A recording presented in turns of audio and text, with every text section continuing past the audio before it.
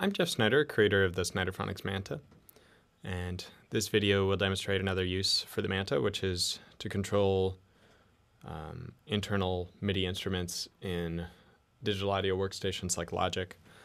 In this case, I've got the MIDI routed in my computer, and I have Logic open, and I've just got some of the basic preset instruments set up. So, for instance, right now I have the Studio Tight kit responding to MIDI data from the Manta, which works pretty well. And you can get the velocity sensitivity of the Manta works well with drums. So.